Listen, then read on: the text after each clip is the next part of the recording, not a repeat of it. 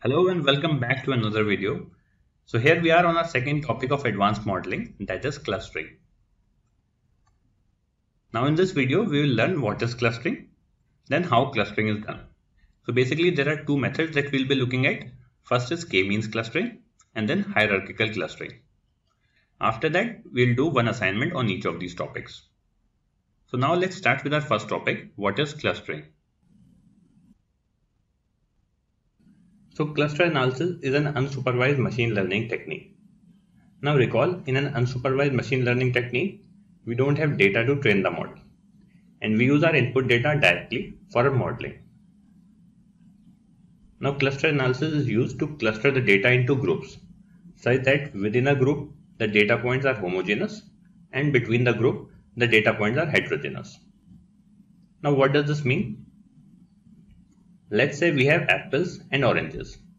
So cluster analysis will make clusters such that we have one cluster of apples and one cluster of oranges. Now to do this, we cluster the data around the centroid of the cluster. We'll see this how we can do it in the upcoming slides in detail. Now the next question is where cluster analysis can be used. So there are various applications of clustering. Let's say we have a group of people and we want to sell our products to them. So here we can use clustering to personalize and target based marketing. What clustering will do here? It will group the people of similar traits and likelihood to purchase. So in this way we can use clustering for target based marketing. We can also use clustering in email spam filtering. What it does is, it looks at different sections of email header, sender, content, etc. and then group the emails to further classify them as spam or no spam. And apart from this, there are many more applications of clustering. Now let's move on to the next topic. Now there are two methods of clustering. First is k-means algorithm. It is the most common approach. And then second is hierarchical clustering. So let's start with k-means algorithm. Here the first step is to randomly initialize k clusters having centroid as mu1, mu2 up to mu_k. As you can see here, we have randomly initiated the centroids, marked here with cross. Now assign a cluster to each training example xi, that is the row of the feature vector for each observation. Here you can see we have used I as superscript in X. This simply means ith feature. Now how do we assign the observations to the clusters? So we measure the distance of each point from the centroids. Let's say we have two centroids as shown in the figure with orange and green cross. And we have 2 points shown with orange and green dots. Then we will measure the distance of these 2 points from centroid 1, say orange cross. After that, we'll measure the distance from the second centroid, that is the green cross. Now this is called Euclidean distance and it is given by the formula shown here. So based on the minimum distance of a point from the centroid, we will assign that point to that particular cluster. As you know, there are different distance measures, but here we are using Euclidean distance.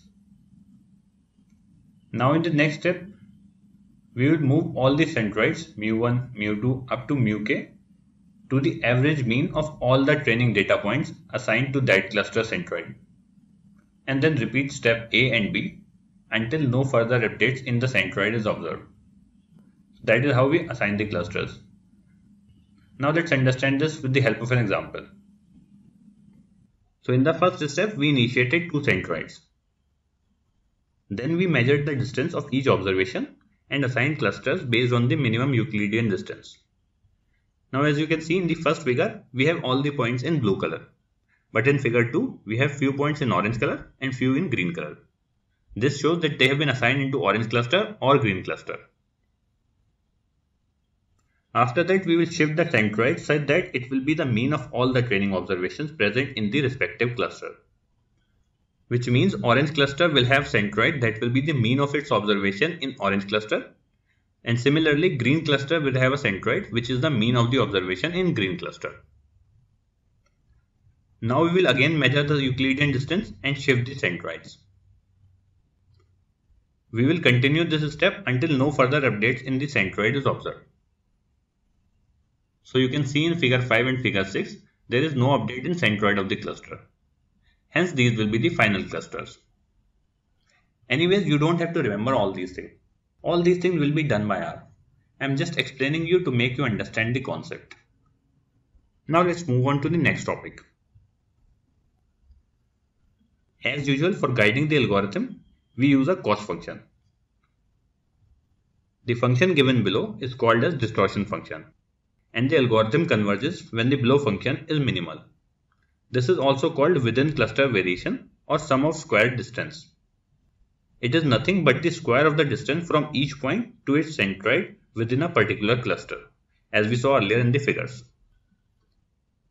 Now total within cluster variation is given by the below formula, and this is called as goodness of fit.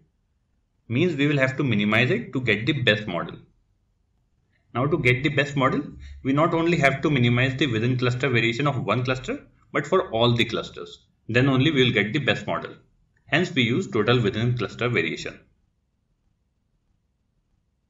Now moving to the next part. So the next question is how many clusters we should have. Well, there is no direct answer for this. We can select the number of clusters based on some pre-belief, based on our experience of the trade, etc. However, there are two common approaches that we use for this purpose. The first approach is the elbow method. Here we plot distortion, which is our cost function, against the number of clusters. And wherever it forms the elbow, as shown here on the screen, we can use it as the cut point and consider number of clusters corresponding to it. That is how elbow method works. Then the other method is the downstream metric method. In this method, we associate some performance metrics such as sales, revenue, efficacy, etc. with the chosen number of clusters. And then our aim is to get the optimized metric. For example, a t-shirt manufacturer wants to decide that how many different size types he should produce. So what he can do for the first instance, he can produce 3 shirt types, small, medium, large. So we will have 3 clusters. But then we have to think from the customer's point of view and see if the revenues will be more if they have say 5 t-shirt sizes to choose from instead of 3. So basically the downstream metric will be your yardstick in deciding the number of clusters. It could come from your past experience, your knowledge of trade, etc. So that is how you select the number of clusters. Our next method is hierarchical clustering.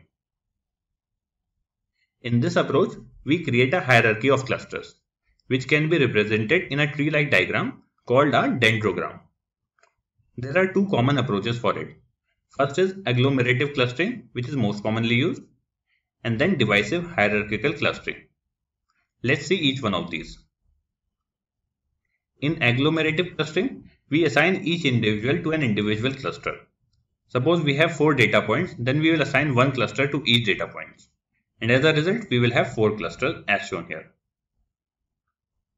Then at each iteration, what we will do is, we will merge the closest pair of clusters and repeat this step until only a single cluster is left. So that is how this approach works. Now in divisive clustering, we go the other way. We start with a single cluster and assign all the points to that cluster. So we will have only one cluster in the beginning. Then at each iteration, we split the farthest point in the cluster and then we repeat this process until each cluster only contains a single point as shown here. So that is how divisive clustering works. Now here we have a sample dendrogram. Let's understand this. The distance between clusters is shown by the vertical line.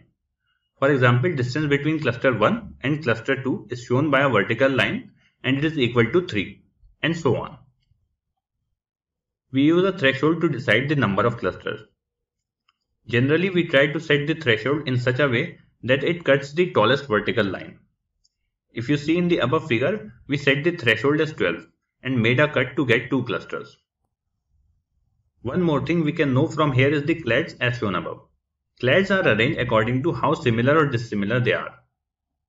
Clades with similar height are more similar. That is, cluster 1 and 2 are more similar compared with cluster 4, and cluster 3 and 5 are more similar compared to other clusters. Now, hierarchical clustering procedure requires two important metrics. First is the distance measure and second is the linkage criterion. A commonly used distance measure is Euclidean distance that we saw in k-means clustering. There are many other distance metrics that have been developed and can be used as well.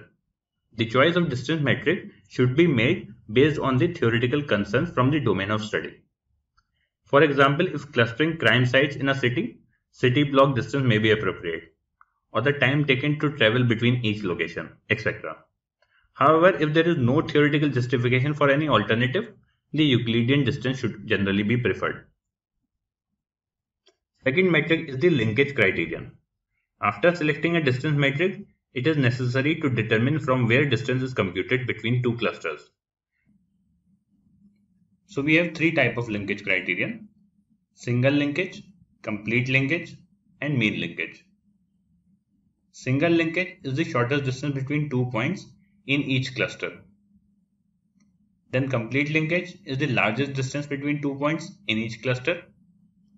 And mean linkage is the average distance between 2 points in each cluster. Now again, the choice of linkage criteria should be made based on the theoretical consideration from domain of application. Where there are no clear theoretical justification for choice of linkage criteria, Ward's method is the sensible default. This method is called minimum increase of sum of squares.